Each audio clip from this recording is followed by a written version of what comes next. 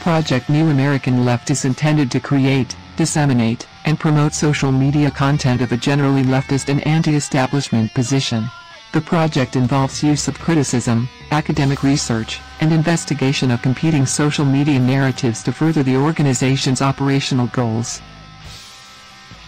Content focuses include the People's Republic of China, PRC, the Democratic People's Republic of Korea, DPRK, the former Union of Soviet Socialist Republics, USSR, and domestic organizations/groups of Marxist or Marxist-Leninist ideology.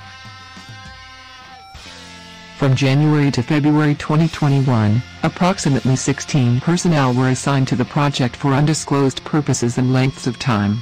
These personnel have since been detached from the project. The project is now operated exclusively by the Central New American Left command structure. In July 2021, users on the social media platform Twitter began alleging a connection between Project New American Left and various law enforcement and intelligence agencies operated by the United States federal government, including the Central Intelligence Agency and Federal Bureau of Investigation.